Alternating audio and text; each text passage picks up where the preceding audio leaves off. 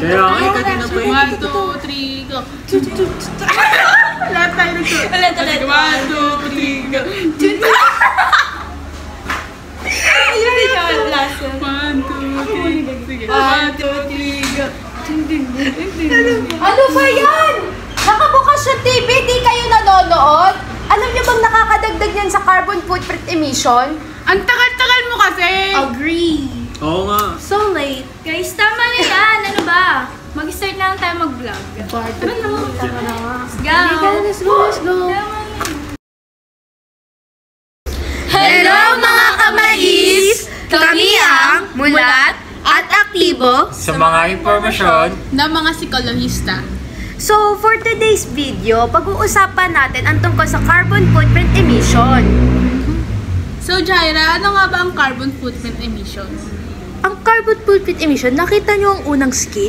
May kanya-kanyang nagsiselfone, hindi naman nanonood ng TV, nag-aaksaya lang ng kuryente. Ayun ang example ng carbon footprint emission.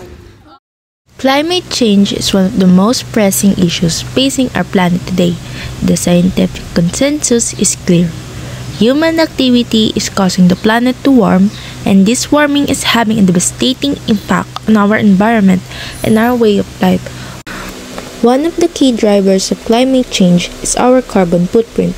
Our carbon footprint is the total amount of greenhouse gases that we emit into the atmosphere through our activities such as food, consumption, transportation, and household energy. According to Serio 2015, the Philippines has a high carbon footprint which is largely driven by the country's reliance on fossil fuels for energy and transportation. They also note that the carbon footprint of Filipinos varies significantly depending on income level and lifestyle choices.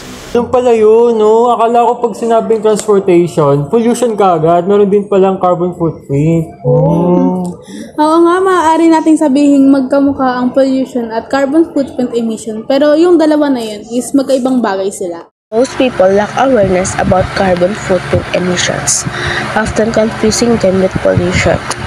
Despite the interconnectedness of the two, both are still different. Cell in 2023 defines carbon footprint as the total amount of carbon dioxide emissions associated with all activities performed by individuals or entities, like buildings, corporations, or countries. It encompasses direct emissions from fossil fuel combustion in manufacturing, heating, and transportation, as well as the emission required for generating the electricity consumed in the production of goods and services. Additionally, the carbon footprint concept frequently takes into account emissions of other greenhouse gases, including methane, nitrous oxide, and chlorofluorocarbons. Consequently, our daily activities contribute to carbon footprint emissions, which create health risks if it keeps happening. Teka lang, parang nagugutom ako. Pwede ba bumili naman tayo sa labas? Oo nga no, tara. Tara.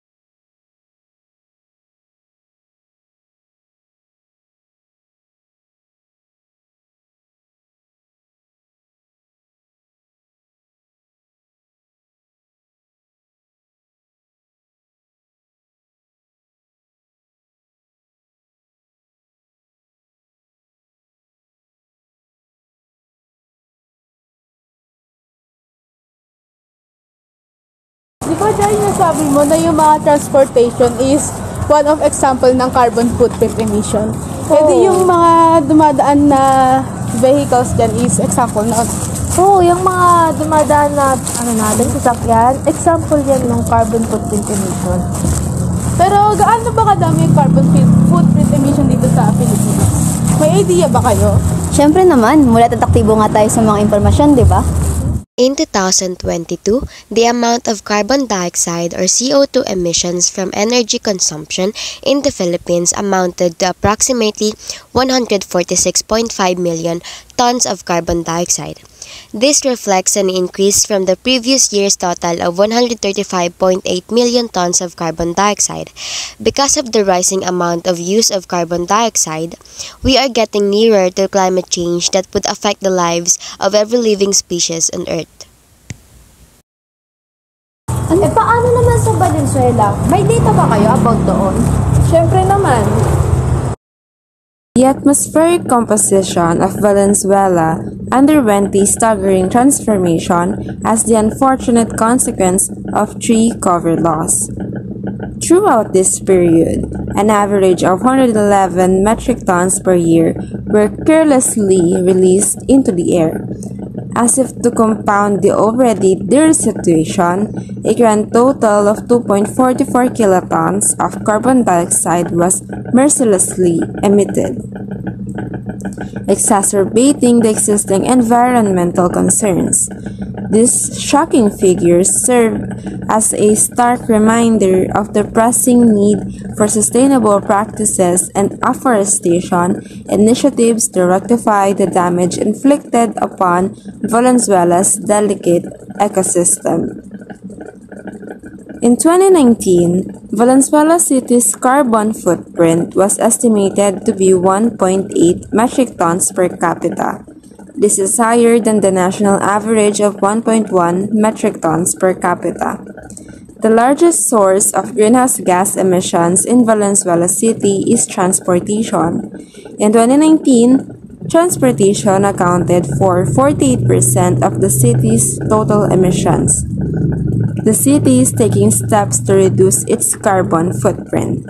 In 2019, the City Council passed Ordinance Number 2019007, also known as the Valenzuela City Energy Efficiency and Conservation Ordinance. It requires all new buildings to be energy efficient. The city is also investing in renewable energy sources such as solar power. Dami niyo namang alam, ba't di ko alam yan? Tara na nga, bumili na tayo. Teka. Since bibili na rin naman tayo, ba't di natin naman yung mga tao makakasalubong natin kung ano yung ideya nila kapag narinig nila yung carbon footprint emission? Oo nga.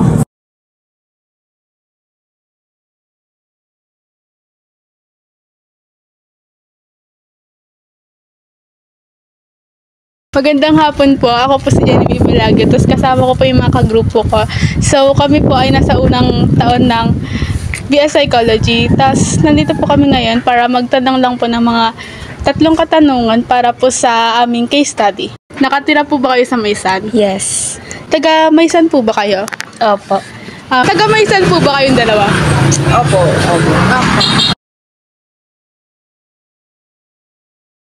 So, ang unang tanong ko po is, may idea ka po ba kung ano po yung carbon footprint emission? Wala.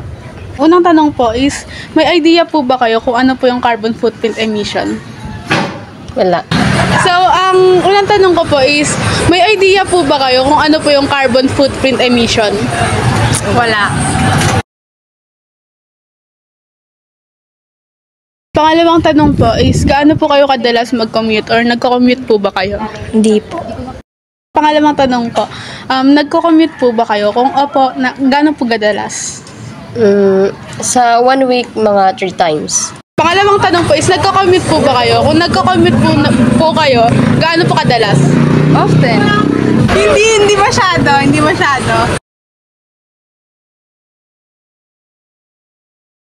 And yung last na tanong po is, ikaw din po ba yung tipong na nagpapa-under ng TV and hindi naman po talaga nanonood, is nagka-cellphone lang po, ganun?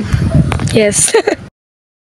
Last tanong na po is, kayo din po ba yung tipo na nagpapa-under po ng TV tapos hindi naman po talaga nanonood, nagka-cellphone lang po? Hindi. Yun lang po. Maraming salamat po. Okay. Last na tanong po is, kayo po ba yung tao na nagpapa-under po ng TV tapos hindi naman po talaga manonood? Tapos ang gagawin niyo po is mag-cellphone lang? No. Hindi rin. Ang Ang dami palang mga taga-Maysan na hindi aware sa carbon footprint emission, no? Oo nga eh. Buti na lang nandito tayo para ipaalam yun. Oo, tas isa pa yung lugar natin sa mga nag-aambag ng carbon footprint emission sa mundo. Paano mo naman nasabi yan? Nag-research kasi ako, be.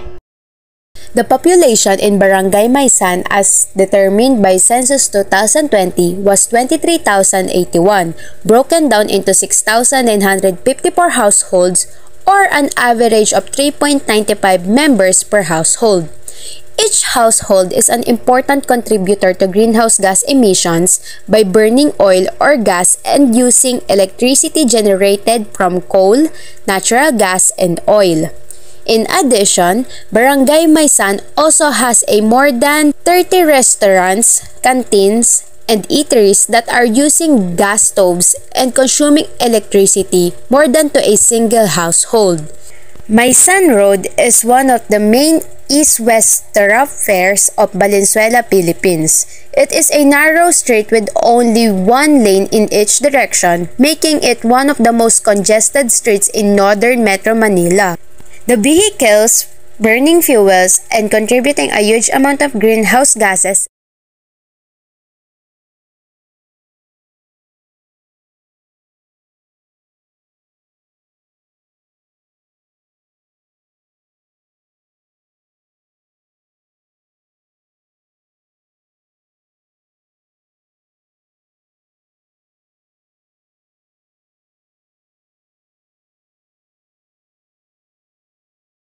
Tara, ako na magliligpit. Ay, hindi naman. Sige, sige.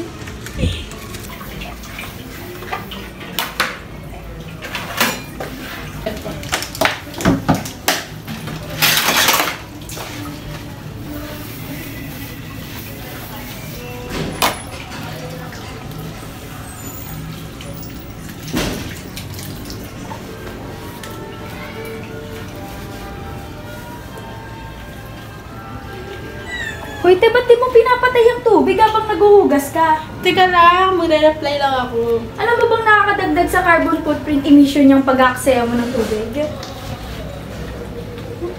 Sorry. Bay na nga.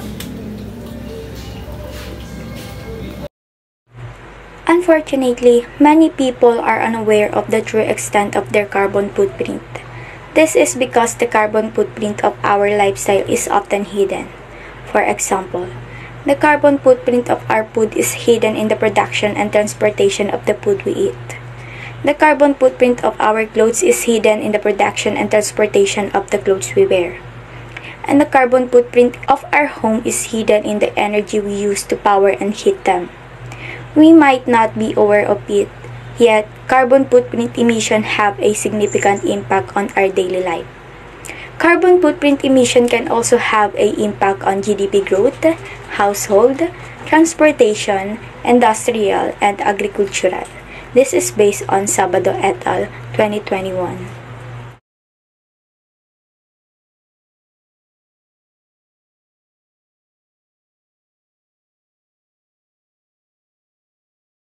Consider renewable energy sources such as solar or wind power for electricity. Use energy-efficient appliances and lighting. Insulate homes and buildings to reduce heating and cooling needs. Switch to LED bulbs which are more energy efficient than traditional incandescent bulbs. Choose fuel-efficient and electric vehicles. Maintain and service vehicles regularly to ensure optimal fuel efficiency. Plan and consolidate trips to reduce the number of miles driven. Recycle materials like paper, plastic, glass, and metal. Compose organic waste to reduce methane emissions from landfills. Minimize single-use plastics and packaging. Choose products with minimal packaging.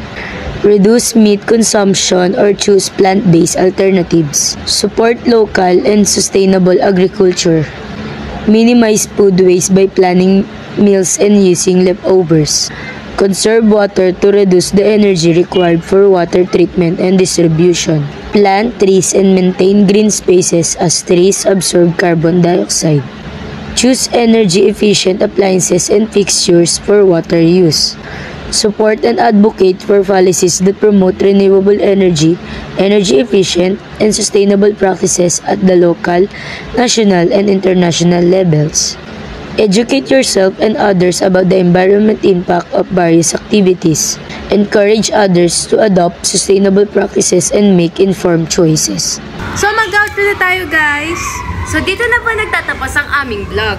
Muli kami ang Mulat at aktibo sa mga